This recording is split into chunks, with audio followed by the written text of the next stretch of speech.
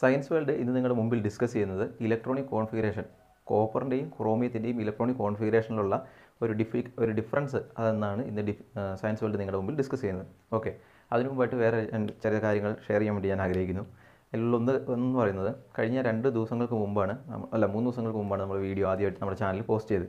എന്ന് പറഞ്ഞാൽ ഇന്ന് 2020 ജൂലൈ 10.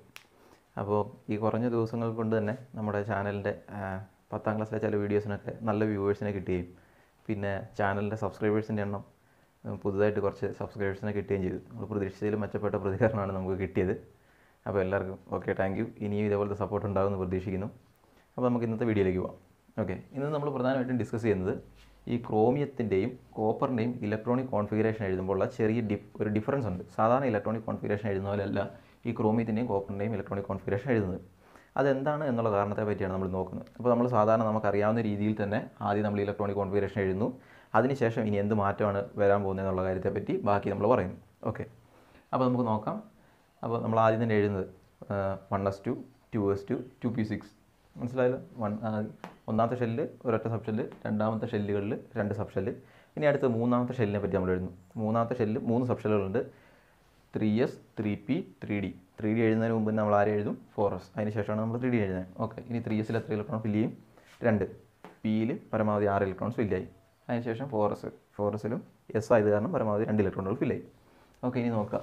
ആദ്യത്തെ 3 ആയപ്പോൾ 10 ഇലക്ട്രോണുകൾ ഫില്ലായി. രണ്ടാമത്തെ 3 ആയപ്പോൾ 10 ഇലക്ട്രോണുകൾ ഫില്ലായി. മൊത്തം 20 ഇലക്ട്രോണുകൾ ഫില്ലായി. ഈ 24ൽ 20 ഇലക്ട്രോണുകൾ ഫില്ലായതിനു ശേഷം ബാക്കിയുള്ളത് 4 ഇലക്ട്രോണുകളാണ് ബാക്കിയുള്ളത്. ആ ബാക്കിയുള്ള 4 ഇലക്ട്രോണുകൾ അതിനുശേഷമുള്ള 3d എന്ന് പറഞ്ഞ സബ്ഷനിൽ ഫില്ലായി. അങ്ങനെ 3dയിൽ 4 ഇലക്ട്രോണുകൾ ഫില്ലായി. ഓൾറെഡി നിങ്ങൾക്കൊരു കാര്യം അറിയാം, ഡിയിൽ പരമാവധി 10 ഇലക്ട്രോണുകളാണ് ഫില്ല് ചെയ്യുന്നത്. നമ്മളത് ഏറ്റവും ആദ്യത്തെ ക്ലാസ് തന്നെ പഠിച്ചതാണ്. എസ്സിൽ പരമാവധി 2, പി ആകുമ്പോൾ പരമാവധി 6, ഡി ആകുമ്പോൾ പരമാവധി 10, എഫ് ആണെങ്കിൽ 14. അപ്പോൾ ഡിയിൽ പരമാവധി 10 ഇലക്ട്രോണുകളാണ് ഫില്ല് ചെയ്യാൻ പറ്റുക. ഈ ഡിയിൽ 10 ഇലക്ട്രോണുകൾ ഫില്ല് ചെയ്ത് കഴിഞ്ഞാൽ അതിന് സ്റ്റെബിലിറ്റി കൂടുതലായിരിക്കും. സ്റ്റെബിലിറ്റി എന്ന് പറഞ്ഞാൽ സ്ഥിരത കൂടുതലായിരിക്കും. കെമിസ്ട്രിയിലെ എല്ലാ എലമെൻറ്റുകളും ഏത് കെമിക്കൽ റിയാക്ഷൻ നടത്തുന്നതും ഈ സ്ഥിരതയ്ക്ക് വേണ്ടിയിട്ടാണ്, അതായത് സ്റ്റെബിലിറ്റി ഇൻക്രീസ് ചെയ്യിപ്പിക്കുന്നതിന് വേണ്ടിയിട്ടാണ്. അപ്പോൾ ഇവിടെയും അതുപോലെ തന്നെ ഇവിടെ ഡിയിൽ പരമാവധി 10 ഇലക്ട്രോണുകൾ ഫില്ല് ചെയ്യണമെന്നാണ് ആഗ്രഹിക്കുന്നത്. ഇനി അഥവാ 10 കിട്ടിയില്ലെങ്കിലും കുഴപ്പമില്ല, ഒന്നെങ്കിൽ 5 ഫില്ലാവുക, ഇല്ലെങ്കിൽ 10 ഫില്ലാവുക. ഈ 2 സ്റ്റേറ്റുകളും ഈ 2 അവസ്ഥകളും സ്റ്റെബിലിറ്റി കൂടുതലുണ്ട് ബാക്കിയുള്ള സ്റ്റേറ്റിനെ അപേക്ഷിച്ച്. ബാക്കിയുള്ള അവസ്ഥകളെ വെച്ച് നോക്കുമ്പോൾ ഒന്നെങ്കിൽ ഡി ഹാഫ് ഫിൽഡ്, ഡിയിൽ 10 എണ്ണമാണ് കംപ്ലീറ്റ്ലി ഫിൽഡ് എന്ന് പറയുന്നത്, പൂർണ്ണമായിട്ട് ഫില്ലാവുന്നത്. 5 ആകുമ്പോൾ 10ന് നേരെ പകുതി, അത് ഹാഫ് ഫിൽഡാണ്. ഹാഫ് ഫിൽഡ് ആയാലും കുഴപ്പമില്ല, കംപ്ലീറ്റ്ലി ഫിൽഡ് ആയാലും കുഴപ്പമില്ല. ഈ 2 സ്റ്റേറ്റിലും സ്റ്റെബിലിറ്റി കുറച്ച് കൂടുതൽ കിട്ടും. അപ്പോൾ സ്റ്റെബിലിറ്റി കൂട്ടുന്നതിന് വേണ്ടിയിട്ട് ഈ D4 പോലുള്ള ആളുകൾ തൊട്ടടുത്ത് ഒറ്റ ഇലക്ട്രോണുകളും കിട്ടിക്കഴിഞ്ഞാൽ D5 ആയനെ. അപ്പോൾ സ്റ്റെബിലിറ്റി കൂടി കിട്ടിയേനെ. അപ്പം D5 ആക്കുന്നതിന് വേണ്ടി ശ്രമിക്കും. അപ്പോൾ ഇതാണ് ബേസിക് ആയിട്ടുള്ള കാര്യം. അപ്പോൾ ഈ ക്രോമിയത്തിൻ്റെയും കോപ്പറിൻ്റെയും ഇലക്ട്രോണിക് കോൺഫിഗറേഷനിൽ ഡിഫറൻസ് വരാനുള്ള ബേസിക് ആയിട്ടുള്ള കാരണം ഇതാണ്. അപ്പം ഡിയിൽ 5 കിട്ടുക, ഇല്ലെങ്കിൽ ഡിയിൽ 10 കിട്ടുക, ഇതാണ് ആഗ്രഹം. D5 ആവാം, D10 ആവാം, അന്നേരം സ്റ്റെബിലിറ്റി കൂടുതലായിരിക്കും. ഇതാണ് ഇവരുടെ ആഗ്രഹം. ഇപ്പോൾ നിലവിൽ ഇൻ കേസ് ജന്മദോഷം എന്ന് പറയട്ടെ D4 ആണിപ്പോൾ. അതിന് വേണ്ടിയിട്ട് ഇവൻ എന്താണ് ചെയ്യുന്നതെന്ന് വെച്ച് കഴിഞ്ഞാൽ തൊട്ടുള്ളിലുള്ള ഷെല്ലിലുള്ള 4sൽ നിന്ന് ഒരു ഇലക്ട്രോണിനെ ഇങ്ങനെ എടുക്കുന്നു. ഇതാ 4sലുള്ള ഒരു ഇലക്ട്രോണിനെ എടുത്ത് 3dയിലേക്ക് പ്ലേസ് ചെയ്യുന്നു. നോക്കുക, തൊട്ടുള്ളിൽ നിന്നുള്ള 4sൽ നിന്ന് ഇലക്ട്രോണിനെ എടുത്ത് അത് നമ്മൾ 3dയിലേക്ക് പ്ലേസ് ചെയ്യുന്നു. അപ്പോൾ 3dയിൽ ഇനി ഇലക്ട്രോണിൻ്റെ എണ്ണത്തിലേക്കും 3d5. അപ്പോൾ 3d5 ആവും, അത് ഹാഫ് ഫിൽഡ് ആവും. അപ്പോൾ സ്റ്റെബിലിറ്റി കൂടും, നല്ല സന്തോഷമാവും. ഓക്കെ, അതാണ് ബേസിക് ആയിട്ടുള്ള കാര്യം. അപ്പോൾ ക്രോമിയത്തിൻ്റെ ഇലക്ട്രോണിക് കോൺഫിഗറേഷൻ എഴുതുന്ന സമയത്ത് പ്രത്യേകം ശ്രദ്ധിക്കുക, 4s2 എന്ന് എഴുതരുത്. 4s2 4s1 ആയി മാറും. എന്തുകൊണ്ടാണ്? 3d4 എന്നുള്ളത് 3d5 ആവാൻ വേണ്ടിയിട്ടുള്ള ശ്രമം കാരണം. 3d5 ഹാഫ് ഫിൽഡാണ്, അതിന് സ്റ്റെബിലിറ്റി കൂടുതലുണ്ട്. അത് കാരണമാണ് ഈ പ്രശ്നം ഉണ്ടാകുന്നത്. ഓക്കെ, അപ്പം എഴുതാൻ നേരത്ത് 3s2, 3p6, 4s1, 3d5 ഇങ്ങനെ വേണം ക്രോമിയത്തിൻ്റെ ഇലക്ട്രോണിക് കോൺഫിഗറേഷൻ എഴുതാൻ. ഓക്കെ, ഇനി അടുത്തത് നമ്മൾ നോക്കുന്നത് കോപ്പറിൻ്റേതാണ്. കോപ്പറിൻ്റെ ഇലക്ട്രോണിക് കോൺഫിഗറേഷൻ. അപ്പോൾ ഈ രീതിയിൽ നമ്മൾ ആദ്യം കോപ്പറിൻ്റെ ഇലക്ട്രോണിക് കോൺഫിഗറേഷൻ എഴുതുന്നു. അതിനുശേഷം നമ്മൾ ചെക്ക് ചെയ്യുന്നു. ഓക്കെ, ഫസ്റ്റ് തന്നെ നോക്കാം. ആദ്യം തന്നെ നോക്കുക, ഒന്നാമത്തെ ഷെല്ല് സബ് ഷെല്ല് 1s ആണ്. 1sൽ പരമാവധി എത്ര ഇലക്ട്രോണുകൾ ഉള്ളൂ? 1sൽ പരമാവധി s ആണ് സബ് ഷെല്ല്. എസ്സിൽ പരമാവധി 2 ഇലക്ട്രോണുകൾ ഉള്ളൂ. ഓക്കെ, കഴിഞ്ഞു. അടുത്തത് രണ്ടാമത്തെ ഷെല്ല്. ഏതൊക്കെ സബ് ഷെല്ലുകളുണ്ട്? 2s, 2p. രണ്ടാമത്തെ ഷെല്ല് 2s ഉണ്ട്, 2p ഉണ്ട്. 2s ഉണ്ട് 2p ഉണ്ട്. എസ്സിൽ പരമാവധി എത്ര ഇലക്ട്രോണുകൾ ഫില്ല് ചെയ്യാൻ പറ്റും?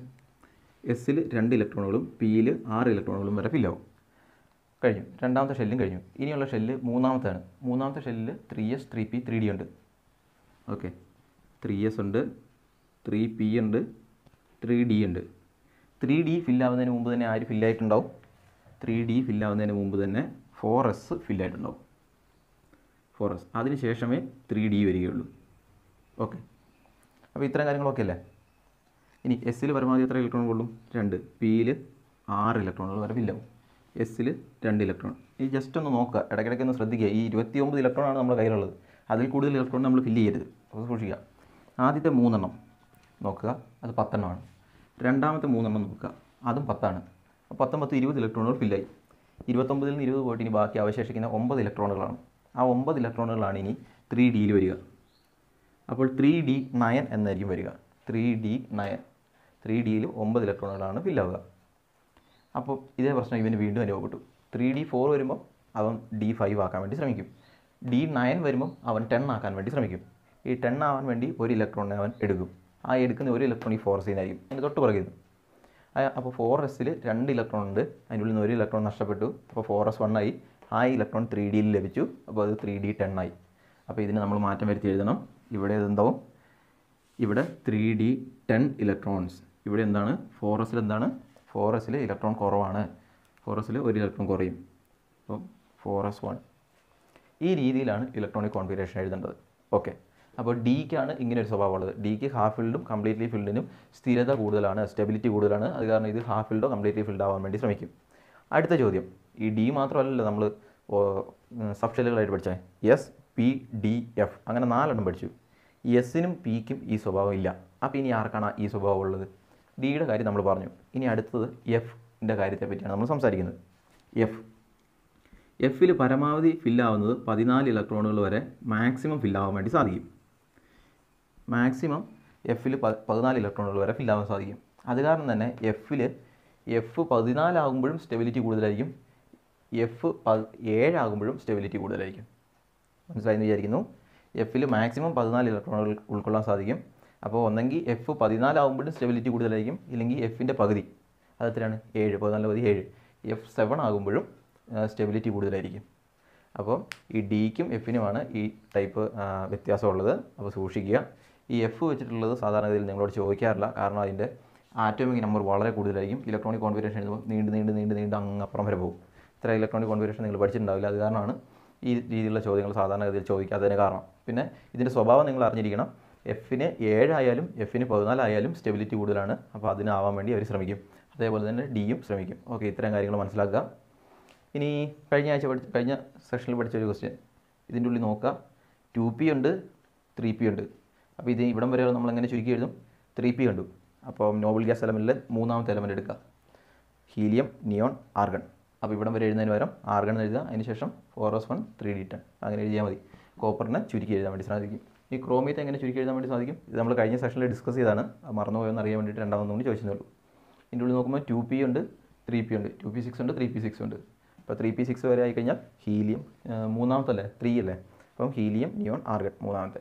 അപ്പോൾ ആർഗൺ എന്ന് എഴുതുക. ബാക്കി 4s2 എന്ന് എഴുതരുത്, 4s1 എന്ന് എഴുതണം, 3d4 എന്ന് എഴുതരുത്, 3d5 എന്ന് എഴുതണം. അപ്പോൾ ഓക്കെ, താങ്ക് യു. ഇനി നമുക്ക് അടുത്ത നമ്മൾ നോക്കുന്ന ഓരോ ബ്ലോക്കിനെയും പറ്റിയുള്ള കാര്യങ്ങളാണ് നമ്മൾ നോക്കുന്നത്.